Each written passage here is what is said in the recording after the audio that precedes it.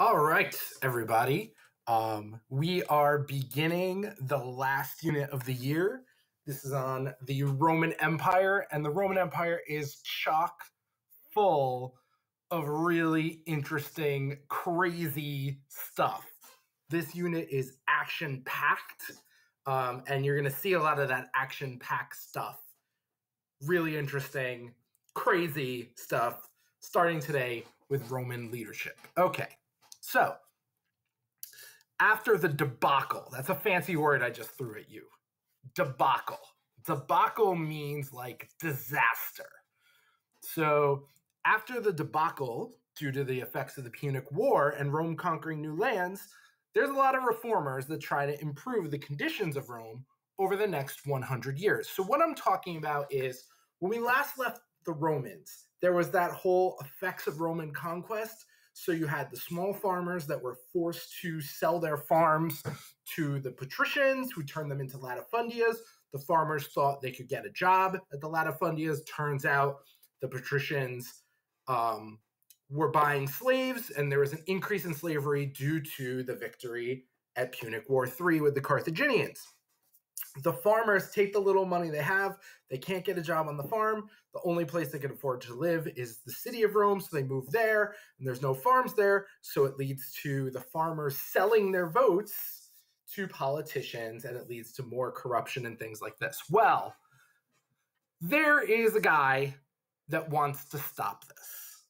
The first person that we're going to talk about that tries to stop all this madness is Tiberius Sempronius Gracchus. Yes, Tiberius Sempronius Gracchus. So he says that none of this corruption would be going on if small farmers got to keep their land. So he says the trouble started when small farmers were forced to sell their lands after the Punic War. So he becomes tribune, and you'll remember a tribune is that person in the assembly that kind of looks out for the rights of plebeians, and the farmers are plebeians. So Tiberius has this very powerful position, and he gets the assembly to start voting on things like they should limit the amount of land a person could own. He's trying to get rid of the latifundias. It's his mission that if they get rid of the latifundias and the patricians are forced to break up the latifundias, those small farmers could go back to the farm, and then there goes the corruption in Rome. But there's a big problem. You know who doesn't want to stop the corruption in Rome? That would be the Senate. So, I'll talk more about that in a second. So, as I mentioned, he wants to divide up the latifundias and give some of the land back to the poor, and the assembly is all for it because that's a lot of plebeians. They're like, yeah, break up the latifundias. The small farmers need to get back to farming. That will get rid of all this corruption. Well, the Senate doesn't want the corruption to stop. Now, the Senate doesn't approve of this because those 300 men are patricians. A lot of those senators own the latifundias, and they're using their money to pay the farmers to vote certain ways. So if the farmers got their small farms back, the Senate wouldn't be able to pass the kind of laws it wants to pass. So what ends up happening is Tiberius Sempronius Gracchus, that's his full name, he leads a protest in Rome. So picture like, one of those protests where people are like, what do we want? Farms. When do we want it? Now. Who needs to go? Latifundia. What needs to go? Latifundias. Well, the Senate pays a whole bunch of people to start a riot with the protesters. And they have Tiberius, the tribune, and a lot of his followers killed in the riot. So the Senate is like, all right, problem solved. We killed the people that want to break up our latifundias, that want to stop us from, paying the farmers to vote certain ways. Problem solved. Not quite.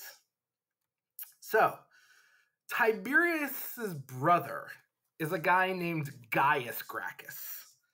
So yes, they are the Gracchus brothers. So Gaius gets elected to be the next tribune, and he keeps pressing on with Tiberius's cause. And he wants those poor farmers to move back to the country, back to the farms, and out of the city, so they stop getting, the Senate stops corrupting the Republic. Well, once again, the Senate thinks, no, this is not going to happen. We're not changing our ways. Now, one of the really nice things that Gaius does as part of these protests is he has the government officials give out free wheat to the poor that couldn't afford it. And while the poor is waiting online to get their free wheat, that's what Gaius would do, is he'd give these speeches saying, like, these stupid jerks in the Senate won't give the farmers their land back. They got it at a really cheap price. They're bribing people. We need to do something. So a lot of people join Gaius Gracchus's cause, which is following in his brother's footsteps. Well, again, the Senate feels threatened, so they have Gaius Gracchus murdered as well. So you see already, like, if the Senate feels threatened, they're gonna kill people. This is madness. But welcome to Rome. So we have 2 tribunes dead, the 2 brothers, one after the other. Now, here's how things change a little bit. There is a senator named Gaius Marius. He is not related to Gaius Gracchus. They just have the same first name. So Gaius Marius is a military hero. That's how he got elected Senate. He was a great military leader. He gets elected to the Senate, and the assembly votes him in as the consul, as one of the 2 consuls for the year. Now, Marius grew up poor, but he gained power politically due to being a military hero. So the poor really liked them because he was one of them. He was a plebeian. And the military really like him because he was this great general. And a lot of these people that support Marius felt that the rich had taken advantage of them all these years. So when Marius becomes consul, he has a lot of support. Now, here's the first thing Marius does. He sets up a professional army, meaning an army that becomes your job. There used to be a law in Rome that in order to be a legionary, a soldier, you had to own land. Well, Marius says, forget that. Anyone that wants to be in our military can join. Marius opens up the army to anyone that wants to join. This solves a major problem in Rome because he offers the soldiers pay, land, because Rome is conquering all kinds of places, and things that they take from the enemies they defeat. And you know who signs up for a lot of these jobs? Those farmers that were stuck in the city. So this is a step in the right direction of stopping the corruption, because with some of the farmers joining the military, they now get land, they get paid, they get conquered people stuff. They're no longer having to sell their rights to sell their votes, not their rights, sell their votes to the Senate. Now, as I mentioned, a lot of those out-of-work farmers sign up, and they love Marius so much, they are more loyal to him than Rome itself. So they would put the person, Marius, ahead of the city-state of Rome. So here's where things go from there. There's another general. His name is Lucius Cornelius Sulla. And he was given a really high ranking in the military. And Marius hated Sulla. Marius has all the support. He's consul. Sulla gets this promotion, and Marius is like, no, Sulla's a jerk. I want Sulla to not get this promotion. So he wants the assembly to take away that military title.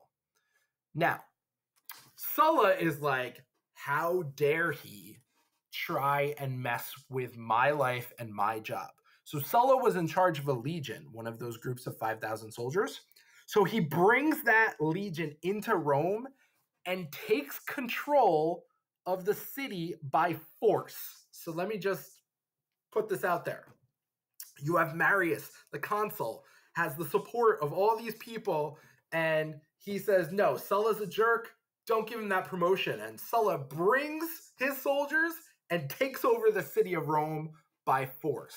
Now, this is going to lead to civil war. Marius and his troops against Sulla and his troops, and Sulla wins. I know, so a lot of you probably didn't expect that to come. Sulla wins and names himself dictator. Now, in the Roman Republic system, there was a rule that in times of major crisis, one person could be named dictator to oversee Rome after the crisis or through the crisis. So when Sulla is victorious, he gets the Senate to name him dictator because Sulla says to them, we just had a civil war. I need all the power necessary to reunify the people of Rome. So he becomes dictator. And a dictator is kind of like a person that has absolute authority. Like there's no question of their rule. It's kind of like a king, but without the whole like being passed down. It doesn't get passed down a lot of times. Well, Sulla then pulls a fast one on the Senate. The Senate thought like, okay, we'll make Sulla a dictator. He'll lead us through this problem.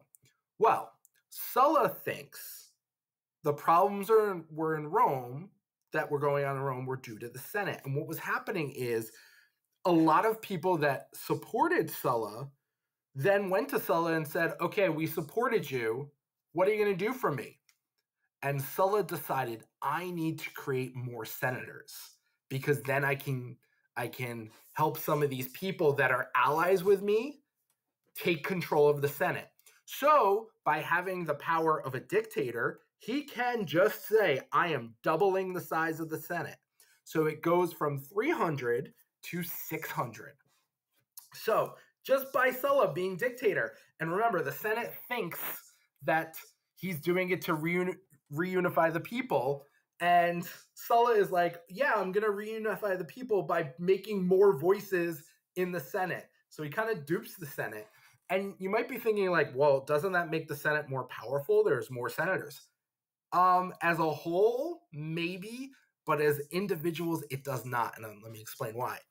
If you were a senator in Rome and there were only 300 senators, you had 1/300th of power in the Senate. If it's doubled and there's now 600 people in the Senate, you now have 1/600th power in the Senate. So your power went down. Why? Fractions. You know that from math. All right. Well, here comes the way famous Julius Caesar. Now, before we get into this guy, there's something I have to address. If we were in class, I guarantee someone in class would have said, I'm like, literally right now I'm raising my hand pretending to be you, which is kind of funny because you can't see me. You can only hear me when I'm doing videos like this. So someone in class would have asked this question. Is the Caesar salad named for Julius Caesar? And the answer is no. It's kind of a funny story. Back in the 1920s, so about 100 years ago, in Brooklyn, Brooklyn, New York, there was a guy whose last name was Caesar, and in his restaurant, he created a salad and named it Caesar's salad, and then it became really popular. And when an item starts off in one restaurant, other restaurants are like, oh, we need to have that too. And that's where Caesar salad came from. Now, if you're like, but on my bottle of Caesar's dressing, it looks Roman. Well, that's just the company trying to market it and do like a play on the word Caesar. So Julius Caesar has nothing to do with salad. Okay, so had to get that out of the way because I'm sure some of you were curious. Well, here's what happens next. Sulla retires. And instead of the power going to two consuls, going back to the Republic of Two Consuls, the Senate decides, with Sulla stepping down as dictator, they couldn't really decide between three people for two positions. So the power goes to this group of three called a triumvirate. Now, a triumvirate is a group of three people with equal power. So let me just kind of set this up. Sulla was a dictator because he won that civil war, doubles the size of the Senate, rules Rome for a while, retires. The Senate now has to decide like who's going to run and everything, and then the assembly votes. Well, it was going to be really close between three people, so they all agree instead of having two consuls, they're going to share this power and be known as the first triumvirate. Now, they weren't called the first triumvirate at the time because people didn't think there'd be other ones, but there will be. Spoiler alert. So it's a group of three people with equal ruling power. So this first triumvirate is made up of Marcus Licinius Crassus. That's one guy, Crassus. Marcus Licinius Crassus. Gnaeus Pompeius. Look at that name. That is a name. Gnaeus Pompeius, who is known as Pompey for short. Now, if some people are like, oh, is that like the volcano, like the volcano that destroyed that city? No. That city was called Pompeii, and you'll learn about that in this unit. Pompeii, city destroyed by a volcano. Pompey, part of this first triumvirate. And then the way famous Julius Caesar. So the first triumvirate, the group of three sharing ruling power, are Crassus, Pompey, and Julius Caesar. Okay, so Julius Caesar and Pompey don't like each other at all. They argue a lot. So they decide, how can we stop fighting? So here's what happens. Pompey is arranged to be married to Julius Caesar's daughter, creatively named Julia Caesar. So let me just kind of break this down because it can be confusing. You have Julius Caesar. He has a daughter, Julia Caesar. Okay. Julia Caesar, the daughter, marries Pompey, Caesar's rival and part of the first triumvirate.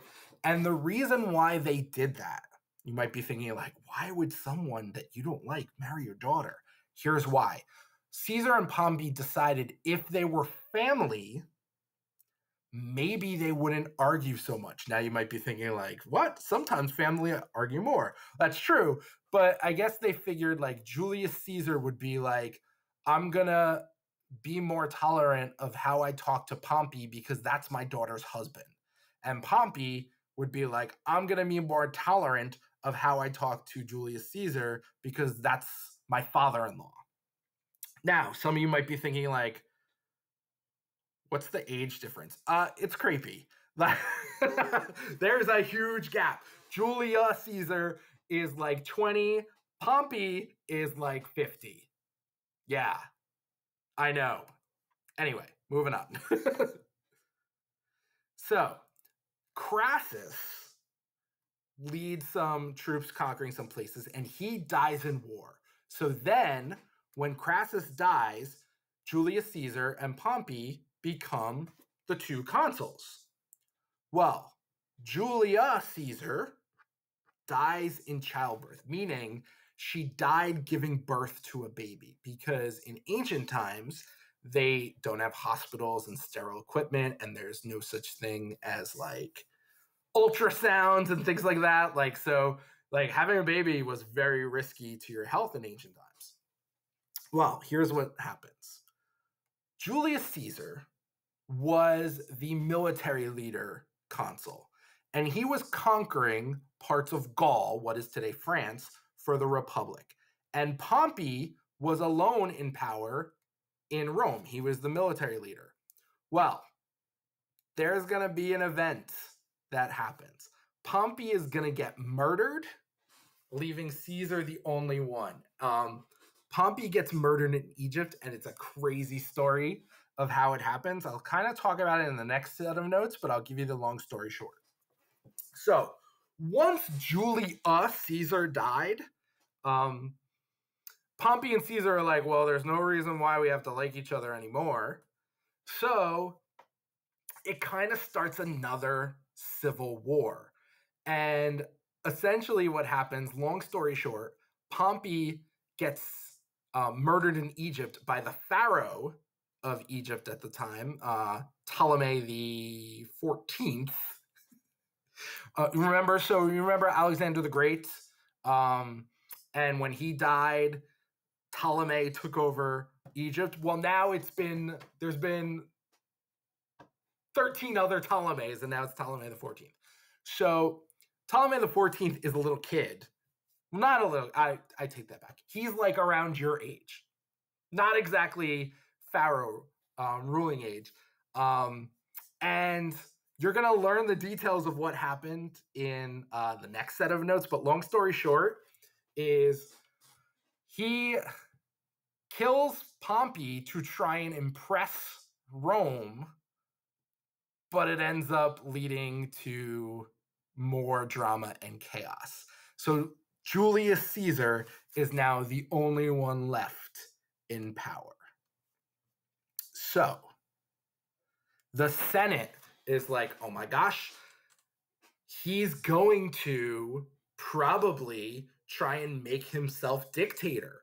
Or worse, what if he makes himself king? That would be nuts. So the Senate is like, oh my gosh, Julius Caesar is going to make it so that we don't have a lot of power.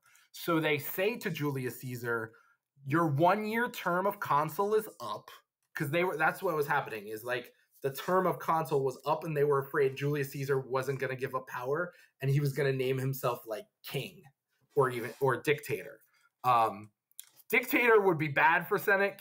King would like mean no more republic. So they say to Julius Caesar, your time as consul is up. Come back to Rome. Oh, and by the way, those legions that you're in charge of, you're not in charge of them anymore. Now, Julius Caesar is like, oh, you want me to come back to Rome with my troops? Okay. You want me to break up these legions? I said that wrong. Let me back that up. He's like, you want me to break up these legions and me not be in charge? No. Instead, I'm bringing them into the city. So he brings his troops into the city, and he puts his troops to work. So Caesar had established new colonies, meaning, whoa, I hit the wrong button, and things went crazy. Let me go back to where I was. Okay. He establishes new colonies. He conquers new lands for the people. He gave land to the poor by draining the swamps. Now, that's not like the political term of today. He literally drained swamps to create new land for like homes and stuff. He built roads and buildings, and he held gladiatorial games. Now, you know the Romans love their gladiatorial games. So Caesar is like, you want me to break up my legion? No way, man. Everybody loves me, and my troops are doing some good work in Rome. Now, the Senate was like, oh my gosh, Caesar, your consul time is up. And Julius Caesar was like, no. We just had civil war. Therefore, maybe it's time that you make me a dictator. Because the last time there was Roman civil war, you need to make somebody a dictator, just like before. Now, another thing he does is Julius Caesar with this power, like it's one of those things like he's not officially named dictator, but he is so beloved. The assembly is like, we don't care what the Senate wants. We're going to support you. He doubles the size of the Senate again. So instead of there being 600 senators, Caesar makes it so there's 1,200 senators. So if those 600 people didn't like Julius Caesar, by doubling the size of the Senate, he now made it so that it's even. 600 senators don't like him. 600 new senators love him. So this also makes each individual senator weaker because instead of being 1/600th of a voice, each individual senator is now 1/1200th of a voice. So those old school senators are like, Caesar as like this kind of power, this just proves we need to get rid of him because this is insane. Who knows? He's going to make himself king and then we're not going to have power anymore because if there's a king, there's no Senate, there's no assembly, there's nothing. Well, here's another thing Julius Caesar does. Julius Caesar says to the people, he says, I see those tax collectors, those publicans ripping you off and the Senate looking the other way because they don't want their corruption to be exposed. So Julius Caesar makes it illegal for those publicans to overcharge the people and has them sent to jail, the ones that were doing it. So the people really love Caesar. He also makes a new calendar and we still use it today. In fact, the month of July is named for Julius Caesar. Okay, well, the Senate then calls Julius Caesar into the chambers to speak with them. And when he arrived on March 15th, which is known as the Ides of March, and I'll talk about that in a second, 27 of those senators stabbed him to death on the floor of the Senate. Now, there's a lot I need to explain. So, Julius Caesar gets called to the Senate, and Julius Caesar thinks like, oh, they're probably going to thank me for what a great job I'm doing. And if you were one of the senators that supported Caesar, you were like, yeah, we're going to thank Caesar because he's great. But 27 of these senators got together and said, we need to kill Julius Caesar or else we're probably going to lose our political power. So what happens is this. When Caesar walks into the Senate building, he's doing one of those, like, you know, where you shake hands, the like, how you doing? How you doing? How you doing? Kind of thing. Well, 27 of them surround him, take out daggers, and stab him to death on the floor of the Senate. Now, some of these senators were old friends of Julius Caesar. Now, this is where a term that we use today comes from.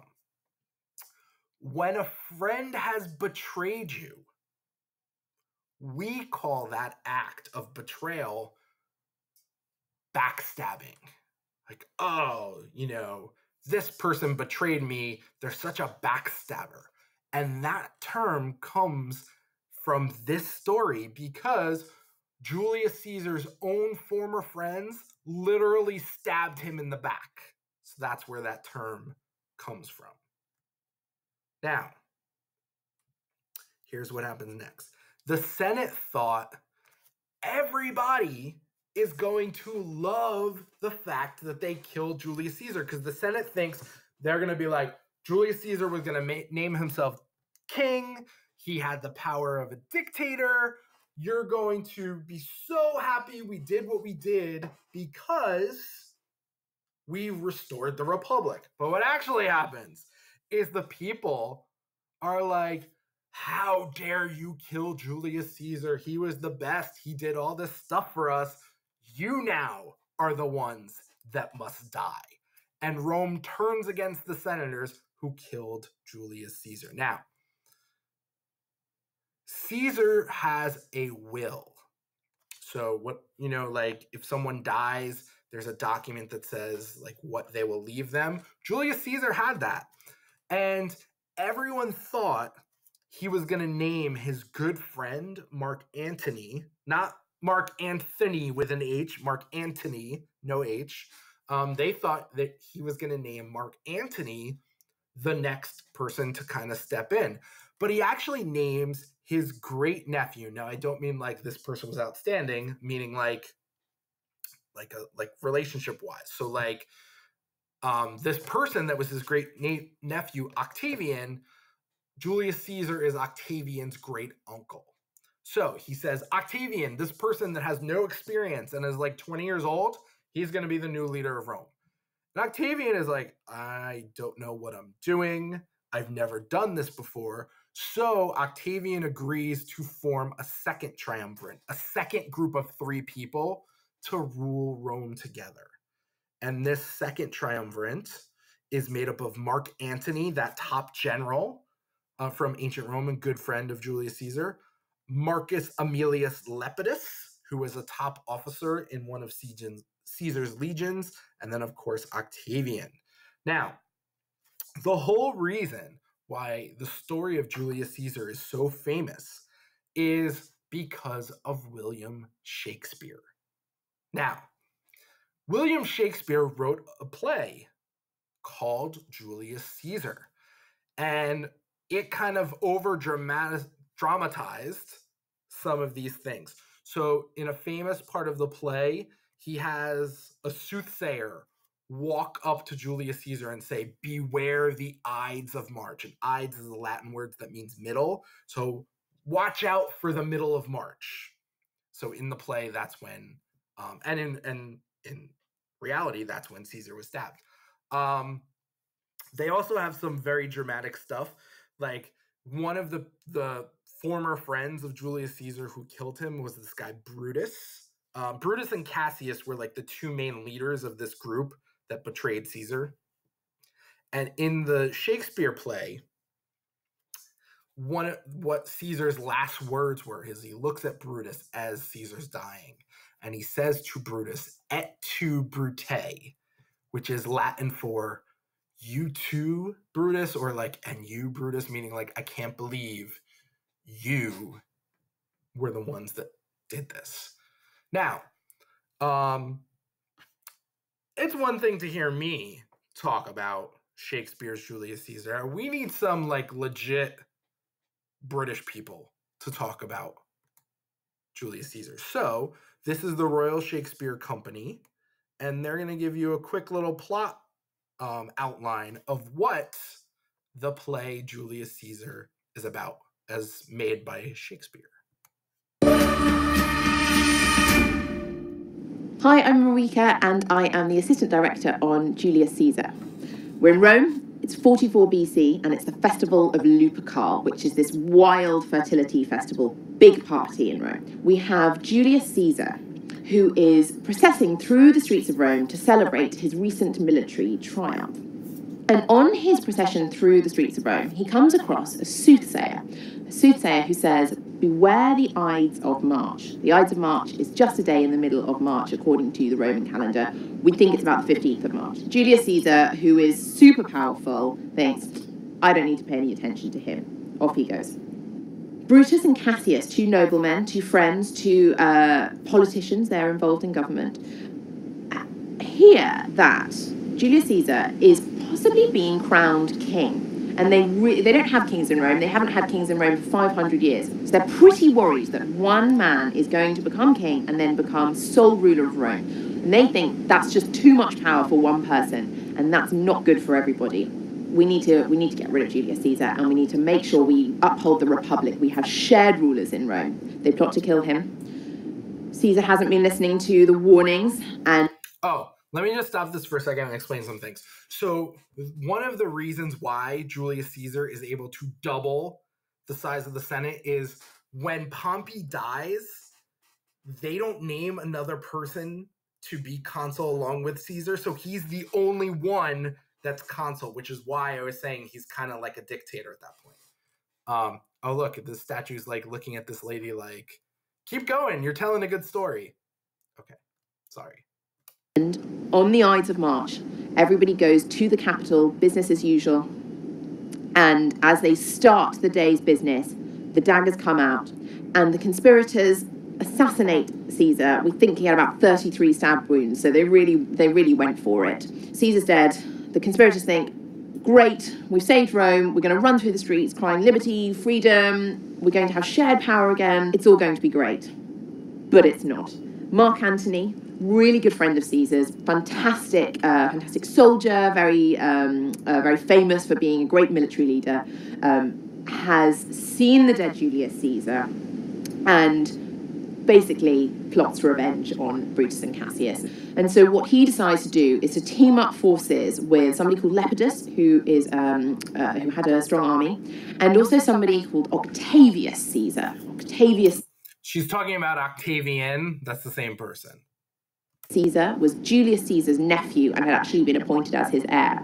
And they go to war with Brutus and Cassius, who have fled out of Rome, quite a long way out of Rome, actually. We think about 200-300 miles outside of Rome. And they have a big battle.